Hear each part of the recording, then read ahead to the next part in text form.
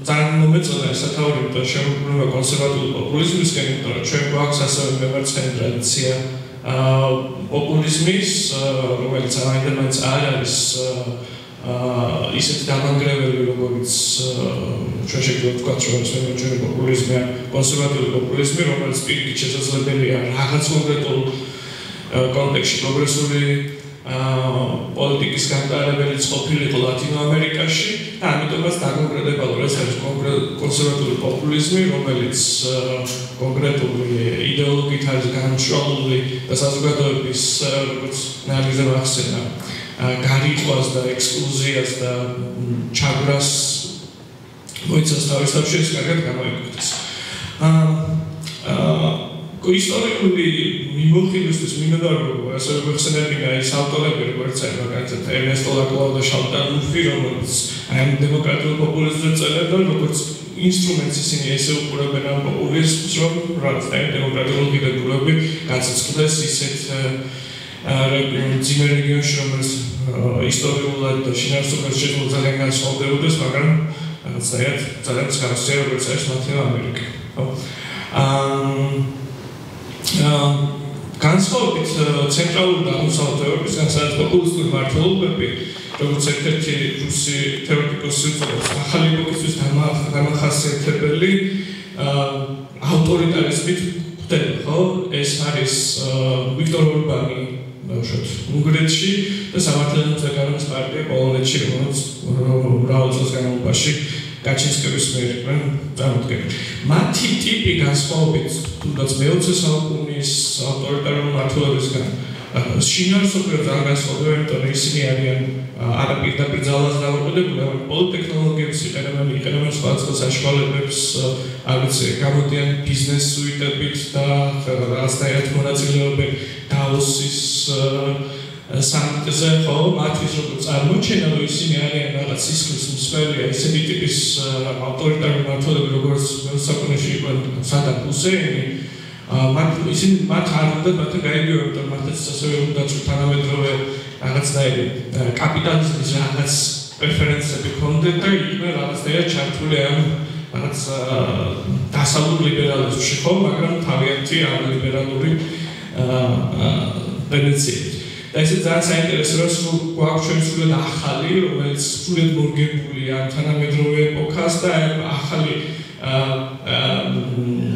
ტიპის ავტორიტარიზმის ნიშნებიც გვაქვს საქართველოში, რომელიც იყენებენ რაღაცნაირად, პოზიტივის თუ ჩართოთ ნახავთ, რომ რას ნიშნავს, როგორი ენით ლაპარაკობენ, რომ ისინი არიან რაღაცა ძალიან კაი ტიპები და განსხვავებით დავუშვათ ისეთი არ ვიცი ხარდამჭერებისგან, რომელიც მართვის არ არის მაინც წინ წამოსაწყები, ხო? ხო, უნგრეთზე ლაპარაკის რომ საინტერესო იყო თუ როგორ ჩამოყალიბდა ვიქტორ ორბანის მმართველობა, როგორ შექმნა მას საკუთარი იდეოლოგია, როგორ გაანადგურა მედია წლების განმავლობაში უნგრეთში, გარიყა სამოქალაქო საზოგადოება, მიიღო ესეთი კანონი, რომელიც ჩვენთანაც ჰქონდა ცდილობა რომ მიიღოთ, შემდეგ რა თქმა უნდა ევროკავშირმა მას მოუწოდა, ან აიძულა რომ შეეწყო ეს კანონი, მაგრამ ეს ყველაფერი ნახეთ, მე პირადად ვიყავი უნგრეთში მახსოვს, რომ ბოლო მემარჯვენე გაზეთს, ბოლო კრიტიკული გაზეთიც კი დახურა, გარდა იმისა, რომ მედია საშუალებები დახურა და შემდეგ, ანუ იქამდე წავიდა, რომ საბოლოოში გაზეთი და უკვე კულტურულ სივრცეებზე გადავიდა და დაიწყო რა, მაგალითად ისეთ სივრცეებში, როგორც არის აი ხმარო არის, აი მსგავს სივრცეებს დაუპირისპირდა და ბოლომდე ცდილობს, რომ ის კრიტიკული ხმარო, რომელიც რაღაცნაირად კრიტიკას შეეწინააღმდეგება, გაანადგუროს და ასევე იყო ცენტრალური ევროპის უნივერსიტეტის მაგალითის, ხო, ამის ცდილობს, რომ ყველა ჯერ ერთს გაანადგურებს, შემდეგ მეორეს და არასდროს ყოველს იკვებება ამით და ეს ასე ვთქვათ, ეს ასრულებს ამ რეჟიმს. ასევე ორბანის რეჟიმი და ორბანის რეჟიმის ყველაზე დიდი წარმატება ჰქონდა 2011 წლის ტოლთა კრიზისით, როდესაც ეს გამოიყენა ბრიუსელთან დაპირისპირებაში, ხშირად ნახავთ, უნგრეთში ხშირად არის ბილბორდები ევროკავშირის საწინააღმდეგო ბრიუსელის საწინააღმდეგო სუვერენიტეტის მოთხოვნთან დაახლოებით იგივე რაც ქართული ოცნება ბოლო პერიოდია ცდილობს რომ აწარმოოს რა ჩვენ ასე ვნახეთ ვიქტორ ორბანის და ირაკლი ღარიბაშვილის სასიყვარულო ისტორიაც ბუდაპეშტში ამშვენად ჩადიან და ისინი ჩამოდის აქ და შემდეგ ან რაღაცნაირად ეს ისარგებლო დასაწყისში რომ ესენი რაც ერთმანეთს მსგავსებიან აი ამის გამოკვეთა მიიღება ორბანმა მოახერხა უნგრეთის მყარი ნაციონალური სენტიმენტები და ახსავსა პოპულისტურ სახელმწიფო აპარატის შეექმნა მისი ექსპორტის შესაძლებლობა გააჩინა არა მხოლოდ დასავლეთში, არამედ აღმოსავლეთ და განსაკუთრებით საქართველოში. სუვერენიტეტი ჩვენი კულტურის თუ სხვა პიროვნების დაცვაში და თუ გარემტერიდან გარემტერი ამ შემთხვევაში იქნება ამერიკის შეერთებულთა შტატების და ევროკავშირის ხოლო შიდამტერი ლიბერალები საქართველოში, რომლებიც ამასთანავე ირაკლი ლაღიძის სულ იხსენებს ამერიკულად სხვადასხვა ეპითეტებით კლასიკური პოპულიზმის როგორც დისკურსულ და პოლიტიკურ პრაქტიკას ისე განსაზღვრავს, როგორც დაპირისპირებას ელიტებსა და ხალხს შორის ამ უკანასკნელის ინტერესების დაცვისთვის. განსაკუთრებით ამ შემთხვევაში მემარჯვენე პოპულიზმისგან მემარჯვენე პოპულიზმის შორის განსხვავება რომ ეს უკანასკნელი ხალხებს იდეოლოგიურ დაყრდნობას იცავს მიზნად განსხვავებით მატერიალური გაყოფილებისგან. ჩვენ ანალიზის ასე მნიშვნელოვანი მეშია შევეხოთ თუ რას წარმოადგენს პოპულიზმი და როგორ განვითარდა პოპულიზმი 90-იან წლებიდან ცენტრალურ და აღმოსავლეთ ევროპაში რომ რაღაც მოკლე ისტორიული რაკურსს შევხედოთ. სხვადასხვა ავტორი პოპულიზმის აღმოსავლეთ განსაკუთრებით აღმოსავლეთ და ცენტრალურ ევროპაში მათ შორის ყოფილ საბჭოთა კავშირში ამახვილებენ კურატურის ინგლისურ მდგომარეობაზე რაც სოციალისტური რეჟიმების გრევის შედეგად გაჩნდა. განსაკუთრებით მოქალაქეებში, რომელიც ტრადიციულად მუშათა კლასს მიეკუთვნებოდა. აქ განსაკუთრებით საყურადღებო მატერიალურ ფაქტებსა და განცდაზე, რომ ამ ქვეყნებში მოსახლეობის მასიური გამარტყება და სამოქალაქო უფლებების ჩამოთვლება მოხდა, რაც საქართველოში გვაქვს მსგავსი მაგალითი 90-იან წლები და 90-იან წლებში გამდიდრებული პოლიტიკური და ეკონომიკური ელიტა, რომელიც დღემდე აგრძელებს ამ პოლიტიკას ვის ხარჯზე მოიპოვა და მოიპოვა ამ ადამიანების ხარჯზე, რაც ასე თუ ისე ახლოს არის აღმოსავლეთ ევროპასა და საქართველოს შორის. ერთ დროს ყოფილი მოქალაქეები, ასე თუ ისე, რომლებიც პატრიოტიზმის სამოქალაქო წესრიგზე განვითარებას უზრუნველყოფდნენ, აღმოჩნდნენ უმშევრები, ხოლო მატერიალურ გარემო ნელ-ნელა განადგურდა მათ გარშემო. არ მინდა რაღაცნაირად რომანტიზება გამოვივიდეს იმას, რომ მოქალაქეებს, მაგრამ განსხვავების კუთხით ლაპარაკობთ. მათ მოუწიათ ან სხვა ქალაქში წასულიყვნენ, დაუშვათ საქართველოში ეს ხდებოდა. ჩვენ ნახეთ მასობრივი შიდა მიგრაცია თბილისში, ან ქვეყნის გარეთ გასულიყო იმ დროისთვის არის საბერძნეთი და სხვა ქვეყნები, რომელსაც მისცა შესაძლებლობა ქართველ მუშაკებს წასულიყვნენ.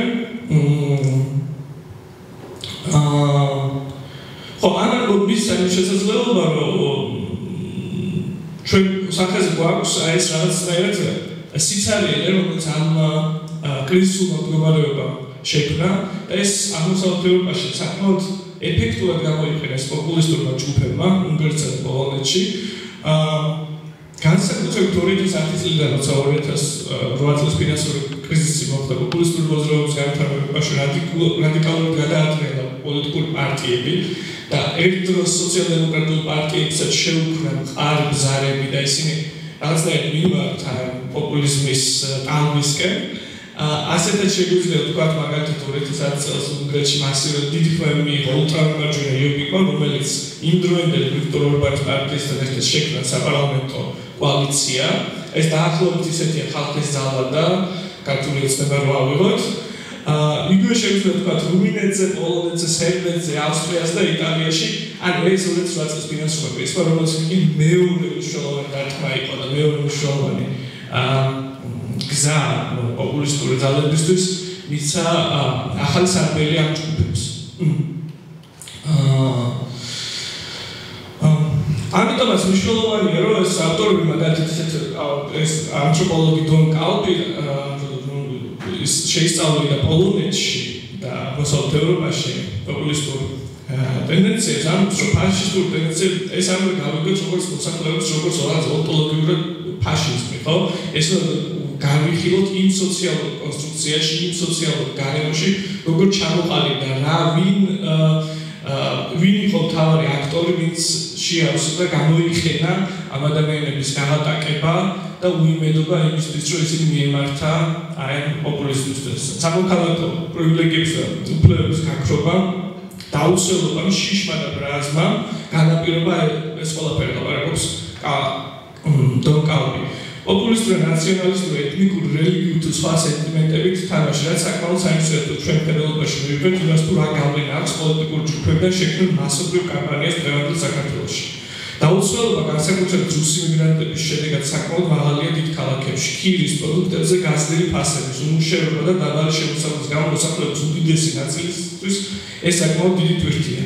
ამას კი საერთოდ არ ლაპარაკობს მაგალითად კონსერვატული პოპულიზმი, რომელიც ველაპარაკება სხვადასხვა ეთერებიდან. ბოლო პერიოდში ჩვენ ნახეთ სხვადასხვა ინიციატივები წამლებზე, ბანკებზე თუ ფასების რეგულირებაზე. თუმცა ესენი ძალიან ზედაპირული და მხოლოდ რიტორიკის დონეზე და დარჩა. რადიკალური გარდაქმნები ამ მიმართულებით არ განხორციელებულა. თუ არ ჩავდეთ გლობალურ ტენდენციას, ნავთობზე და პროდუქციის ფასების ბუნებრივ ვარდნას. მიუხედავად იმისა, რომ მემარჯვენე პოპულისტისთვის ეს უნდა იყოს მნიშვნელოვანი ველი, ჩვენ ვერ ხედავთ დღემდე სახელმწიფოს ეფექტურ ნაბიჯებს და ესეც აჩვენებს მემარჯვენე პოპულისტური პარტიების ზედაპირულობას. მეორე ასეთი მნიშვნელოვანი საკითხი არის შიში, რასაც ისინი ცდილობენ მოსახლეობაში დათესა. უკვე მეორე წელია ხელისუფლება ნაციონალურ მოძრაობათა შესაძლო რევანშისტული რეპრესიის შიშით, რომელიც სხვათა შორის იმ ხალხებს მიმართებოდა პირდაპირ თვირთად, ვინც ქართული ოსების პოპულიზმის მიმდევარია, დაამატა ომის შიში. ის რომ უკრაინის ომში საქართველოში აღწევება ეროვნული ხელისუფლების დამსახურებაა, ამიტომ ისინი, რომელსაც უყვარს ქართველი ხალხი და სამშობლო. ამ შიშის ინსტრუმენტალიზაცია საკმაოდ მაღალია და პროპაგანდის მეშვეობით ის აძლევს ყველა შრეში. მესამე ასეთი მნიშვნელოვანი არის ბრაზი, რომლის კულტურებაც ქართულმა ოცნებამ მოახერხა გარე აქტორებთან მიმართებაში და შიშთან ერთად ის ცდილობს ბრაზი მიმართოს მაგალითად ამერიკის შეერთებული შტატების ევროკავშირის პლატფორმის ოპოზიციის და სამოქალაქო საზოგადოების მეფეს. ბრაზი გამოიხატება იმაში, რომ როგორ მისცეს საქართველოს სტატუსი, როგორც ცდილობენ ხელოვნურად შეუწყოთ ხელის სხვადასხვა უფლებების დაცვას და ასე.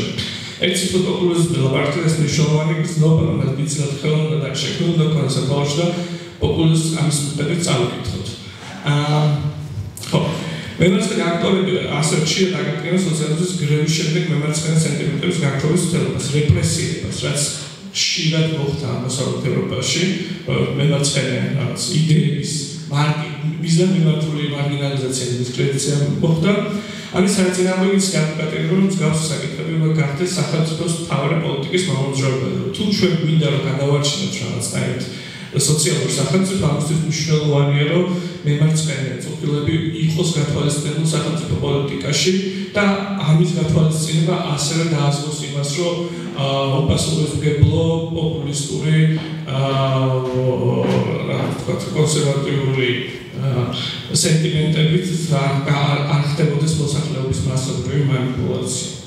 სხვადასხვა მაგალითები შეგვიძლია მოვიყვანოთ დროის ისარ, მაგრამ რამდენიმეს მოვიყვან, ძალიან საინტერესო არის. ერთ-ერთი მაგალითი, რაც წავიკითხე, იყო ერთი წუთით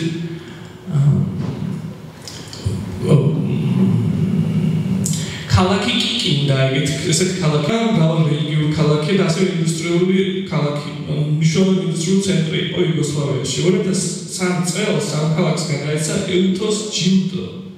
როგორც ტოლერანტი ქალაქის სოფელი იყო თავის სამოქალაქო პოზიციით და კრიტიკით არსებული ნაციონალიზმის მიმართ. ამ წლების შემდეგ ინდაში, სადაც გატარდა ახალი ხელისუფლება, დაიწყო პრივატიზაცია ინდუსტრიული ცენტრების, მოსახლეობა და უმეტესობა ქართველი გაიკეთა და ის სუბსიდიები, რაც მოსახლეობას ჰქონდა ამ ქალაქში ჩამოერთვა, მოსახლეობის უდიდესი ნაწილმა გადაწყვიტა, რომ მხარი დაეჭირა ნაციონალისტური პოპულისტური პარტიისთვის, რომელსაც წარმოადგენდა სერბიული პოლიტიკოსი შეშელი ისეთი. და მსგავს მაგალითები არის, თუ ნახავთ ჩვენ ეს პოპულიზმის ლაპარაკისას, თუნდაც შეგვიძლია რუმინეთში ქალაქ კულში ძალიან საინტერესო მაგალითები, როგორ ხდებოდა მაგალითად ფეხბურთით, როგორ დააპირისპირეს, როცა იქ არჩდებოდა ეს დაპირისპირება, ხო?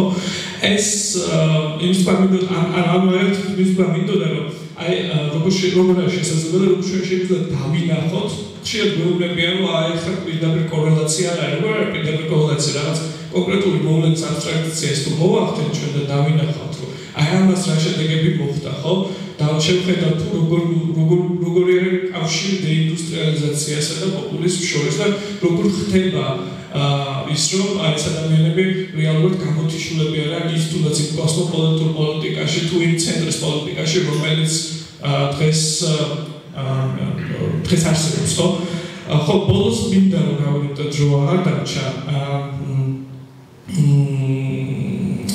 ამიტომაც მნიშვნელოვანი მგონია რომ განსხვავებით პოლიტიკურ მეცნიერებებისგან და განსხვავებით ისეთ მეცნიერებებისგან რომელსაც აინტერესებს ცენტრი აინტერესებს ელიტები ასევე დავინახოთ ჩვენ შემოვაბრუნოთ ზედა და შევხედოთ თუ რა არის მთავარი მოტივაცია ამ ხალხის და მაინდამაინც რითი შეგვიძლია ჩვენ და რა შეგვიძლია დავუპირისპიროთ ამ ადამიანების ცხოვრება როგორ შეგვიძლია ჩვენ პრევენცია მოვახდინოთ რომ ეს ადამიანები არ გახდნენ არ წავიდნენ იქეთ ვინ უნდა ელაპარაკოს ამ ხალხმა და რა პოლიტიკური გადაწყვეტილება აქვს ამ ხალხს დიდი მადლობა